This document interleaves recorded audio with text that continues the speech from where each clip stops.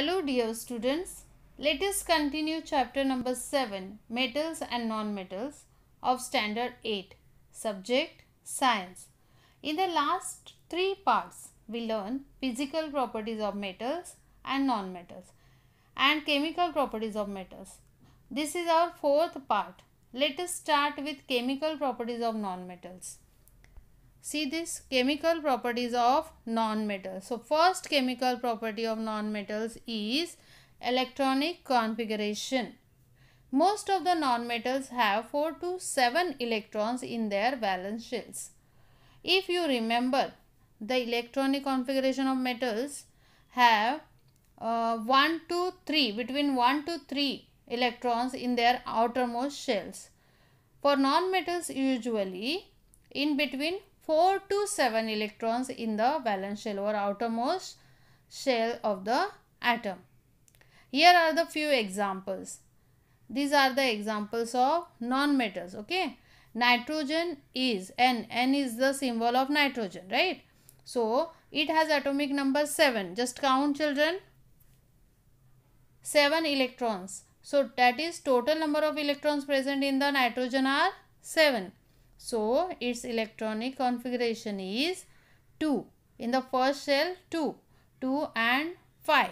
Last shell, 5 electrons. Here, 5 electrons in the valence shell. And this 5 electrons means it is in between 4 to 7. Okay. Next example is oxygen. See, look at here, oxygen. It has 8 electrons in the atom. So, its electronic configuration is, see in the chart, this table 2 and 6. So, here 6 electron in the outermost shell. Next example is chlorine. Chlorine, Cl is the, chlorine is denoted as a Cl.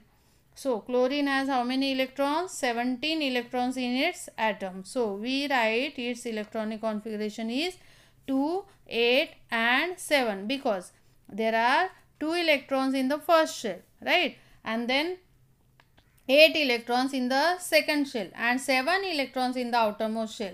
So, if you will observe non-metals, there are 4 to 7 electrons in their valence shell. Okay, next property is anion formation or ion formation. Okay, see formation of ions. If you remember for metals, non-metals, first of all, non-metals have a tendency to accept electrons in their valence shell to form negative charge ions called anions. If you remember for metals, metals usually give up the electron. Therefore, because of electrons are lost, the negative charge were lost and the ion form, that is positive charge, that is cation. We learn this. But in case of non-metals, they accept electron, right? They try to understand, children. But in case of non-metals, what happens? They accept electron from outside. So, because they accept electron, in other words, they accept the negative charge electron and it becomes negatively charged completely. So, minus charge means negative charge ion called as anion. So, here are the few examples of non-metals forming the respective ions or anions. The first example is of chlorine. Chlorine, however, Cl is the symbol of chlorine. So, chlorine has the electronic configuration is 2. Look at see this figure, this diagram, 2, 8 and 7. Count. In the last shell of chlorine, that is valence shell, has just 7 electrons. And to form a octet, that is 8. Octet means 8 electrons. It requires 1 electron. So, it will acquire this 1 electron because it requires just 1 electron. It will have just 1 negative sign. So, this is the chlorine anion. See in this diagram, chlorine anion is formed. After taking 1 electron, its electronic configuration become 2, 8 and 8. Count, children. The next example is, first of all count. The next example is oxygen. O is the symbol of oxygen. Okay. So, oxygen has the electronic configuration 2 and 6. Now, 6 is the short, for 6 is the short of 2 electrons to complete octet. So, the oxygen will acquire these 2 electrons from outside, and because it requires 2 electrons, it will have 2 negative, it will acquire 2 electrons, and then it will have 2 negative charges. And now what happens? Now the electronic configuration become 2 and 8. Okay, the last example is nitrogen. N is the symbol of nitrogen. N has electronic configuration is 2 and 5, right? So 8 octet.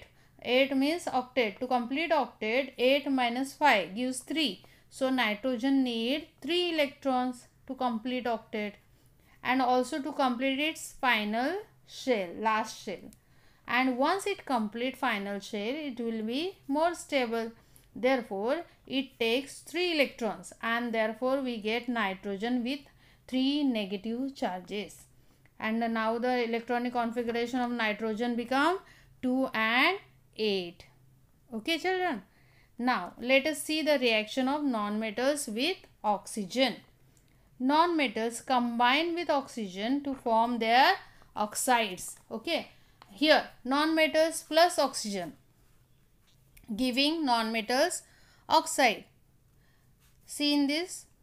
Similarly, with the reaction of metals with oxygen gives their respective metal oxides.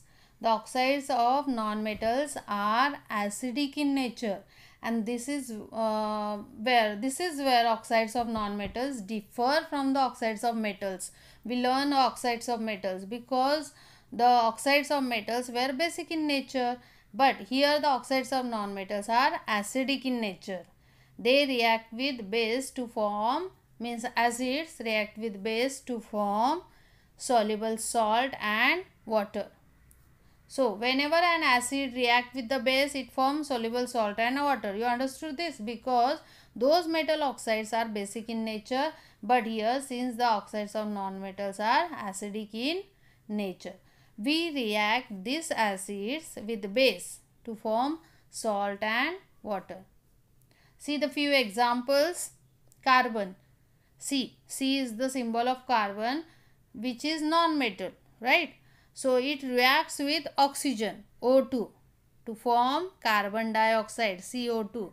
So, see this reaction, you can see in the picture. C plus O2. C is the carbon. When it will react with oxygen, O2, it will give CO2, carbon dioxide, will form carbon dioxide. Carbon dioxide is the non-metal oxide. Okay. This same carbon dioxide on reaction with sodium hydroxide, NaOH. This is sodium hydroxide, which is a base. Okay. Carbon dioxide is acid. CO2 is the acid. React with sodium hydroxide, NaOH, which is base, gives us, see this reaction, what it gives? Gives us sodium carbonate, Na2CO3, which is salt, plus water. We get water H2O. Okay. The oxides of nonmetals react with water to form an acid. So, here are the few examples of oxides of nonmetals, and on reaction with water, they gives us different types of acids. Let us see these examples. First example is CO2 when react with, is the oxide of carbon. Okay, CO2 is the oxide of carbon, and CO2 on reaction with H2O. You can see in this, CO2 plus H2O means CO2 on reaction with H2O gives us carbonic acid, H2CO3, which is carbonic acid. Then next one, sulfur dioxide, SO2 is the oxide of sulfur. This react with water, gives us sulfurous acid H2SO3.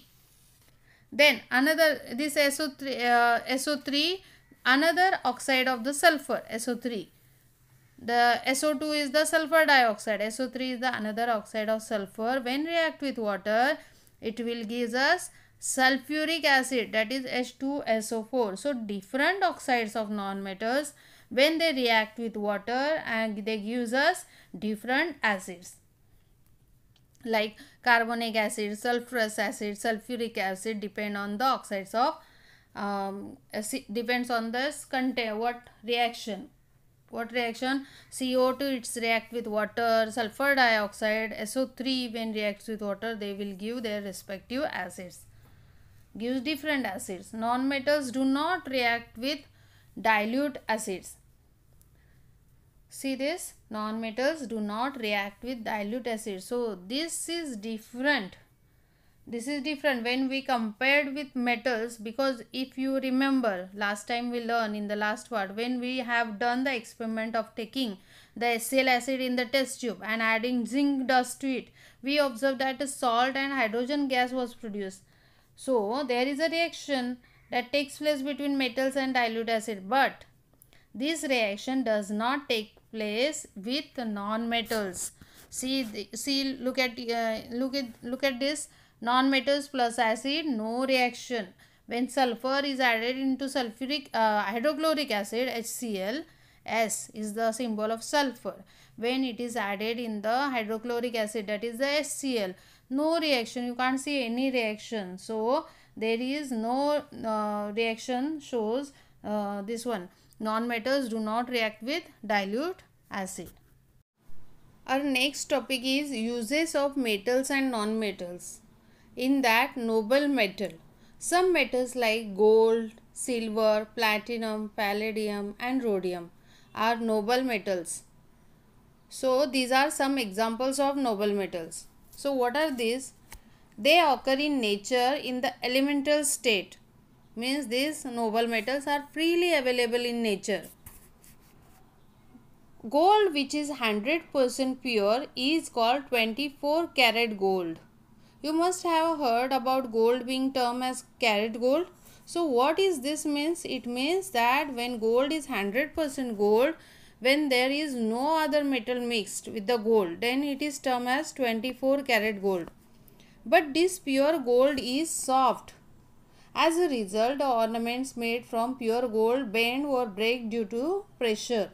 Ornaments or jewelry made from gold, which you must have noticed that very hard, but 24 karat gold means pure gold, only one metal gold is there, is very soft, that can easily bend. Suppose if you made 24 karat bangle, it will bend very easily, and that circular bangle can change into square shape. Therefore, goldsmith mix it with a certain proportion of copper or silver. Now, they add some other metals like copper and silver into this 24 karat gold, and that makes it less pure. Ornaments are made from 22 karat gold or gold with still smaller carat value. So, the maximum value of carat gold that a jewelry is made is of 22 karat gold, because this gold has copper and silver as the impurities in it, and this is what gives it hard shape. Uses, now next is uses of noble metal. See, gold, silver, platinum are used to prepare ornaments. Ornaments or jewelry are usually made from either gold or silver, otherwise platinum. So next use is silver used in medicines. It has antibacterial property. Some medicines contain silver, very less amount of silver. It kills bacteria from body because it has antibacterial property. Whatever bacterial infection in the body, silver kills that bacterial infection. Next use is gold and silver also used to make medals. You must have heard Olympic gold medals, Olympic silver medals, or Olympic bronze medals. Therefore, gold and silver used to make medals. Gold and silver are also used to make few electronic devices. Since gold and silver are metals, they are a good conductor of electricity. Therefore, they can be used in electronic devices. Platinum, palladium metals are used as catalyst. You will feel what is catalyst. So when scientists are doing different experiments, they use catalyst. Catalyst basically speed up the reaction, because some reaction can take more days or many days and many months. So to speed up the reaction, there something catalyst used. For different reaction, different catalyst used. Platinum and palladium metals can act as a certain catalyst for certain type of reaction. Let us see about purity of gold. When we ask rate of gold in gold shop, it always differ, isn't it? Why is it? Because gold is a noble metal in nature. It occurs in elemental form. So whenever you must have gone to gold shop, give different price or rate to the gold to sell the gold. Why all these shops give different values of gold? It because their purity differs in different shop. Means 100% pure gold is most expensive because it is pure gold. Pure gold is soft. Therefore, gold ornaments prepared by pure gold may break or bend due to pressure. So because pure gold is soft. You understood this? It is very important to add copper or silver in it, so you can make it hard and easily you can make beautiful ornaments. You can give any kind of shape and that can retain it shape for more days. Hence, goldsmith add specific amount of copper or silver in pure gold to prepare ornament of 22 karat gold. Okay. Usually to prepare ornament 22 means usually many gold shops they use to prepare ornament 22 karat gold because it is harder than 24 karat gold. So here is the table given. First, that is for reference. See, the 24 karat gold is 100% gold, right? Pure. That means it only contains gold in it, no other metal. But 22 karat gold is 91.66% pure. It means that 91.66% is gold, and the rest amount, almost around 8.5%, would be of other metal. It's like either copper or silver. Similarly, 18 karat gold is 75% gold, and 14 karat gold is 58.33% gold. 12 karat gold is 50% gold, and 10 karat gold is 41.66%. You understood? The rest is copper or silver. Let us study now about corrosion.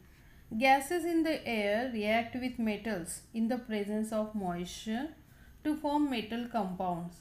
So our air around us contains several gases, and along with the gases it also contains very tiny water droplets. So this is called as moisture.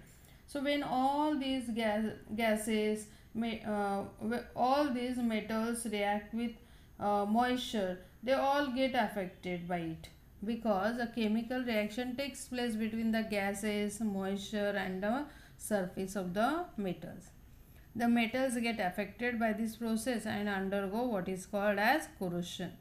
You must have noticed the grills of your window. These are made up of iron usually, and if you notice carefully, you will observe that it has become a little reddish in color in certain areas. So this reddish color is nothing but corrosion occur on the iron surface. A reddish color deposit is formed on iron by reaction with oxygen gas. So this corrosion that we see on iron, that is because iron reacting with oxygen gas present in air. A greenish color deposit is formed on copper by reaction with carbon dioxide gas. Like similar with iron reacting with oxygen, copper react with carbon dioxide to form a greenish color deposit. Iron usually forms a reddish color deposit and copper forms a greenish color deposit. Now a blackish color deposit is formed on silver. Silver by reaction with hydrogen sulfide gas. You must have seen a silver jewelry or coins becoming black after a while. It's because of the silver reacting with hydrogen sulfide gas to prevent corrosion of metal. Layers of oil or grease or varnish are applied on them. Therefore, it is very important to paint the grills of our window with oil, grease and varnish. And also with paint, also plating with another non-corroding metal is done. So what is non-corroding metal? So it is a metal which does not react with air around us and does not get corroded. Therefore, if you cover a metal that gets corroded with a metal that does not get corroded, you can prevent the corrosion occurring on that metal, because now it does not come in direct contact of air and moisture around us. Iron is arrested by zinc plating. So in this, iron is arrested by zinc plating. So in this, the iron metal is covered with the layer of zinc, and zinc will prevent the iron getting corroded due to this process. The content of the metal surface with air is lost and corrosion cannot occur as the chemical reaction cannot occur. So when the metal surface and air does not be in contact with each other, no chemical reaction can occur and therefore corrosion can be prevented. Do you know, children, there is a Statue of Liberty in the sea near New York City in America. The original surface of their statue was made of copper, but now it looks green. This is because green color copper carbonate has been formed by a reaction of copper with the carbon dioxide and moisture in the air. This is an example of corrosion. Alloys. What is an alloy? A homogeneous mixture of two or more metals, or a homogeneous mixture of metals with non-metals is called alloy. So a homogeneous mixture means it completely mixed with each other. There are no layers present after mixing. So when you mix different types of metals or more, or when you mix metals or non-metals together, it will form something called as an alloy. Alloy are made by mixing the constituent element in as per the requirement. So when you make an alloy, specific alloy only has a specific quantity of every metal. For example, stainless steel utensil used at home are made of an alloy of iron with carbon, chromium and nickel. So all the vessels in our kitchen, especially the stainless steel ones, there are alloy. There is no element in our periodic table called as stainless steel, right? This metal is produced by mixing metals together. So stainless steel is made by mixing iron with carbon, chromium and nickel. So a certain quantity of iron, carbon, chromium are mixed together to form stainless steel. The alloy bronze, which one? Bronze is formed from copper and tin. So in order to make bronze, you have to mix copper and tin together.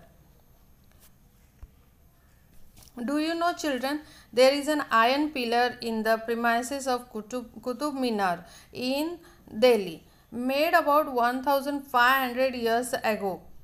The pillar is lustrous even after so many years. This is because our ancestors had made it from an alloy. Means which alloy? It contains small proportion of carbon, silicon and phosphorus mixed in iron. With iron, which contents are there? Carbon, silicon and phosphorus. Do you know, children, a cheap variety of stainless steel is made sometimes by using copper instead of costly nickel. You might have seen the vertical cracks in stainless steel vessels. The reason is as above. Mix this copper instead of costly nickel. So in this chapter we learn more about metals and non-metals. I hope all of you understood this lesson. Thank you, children.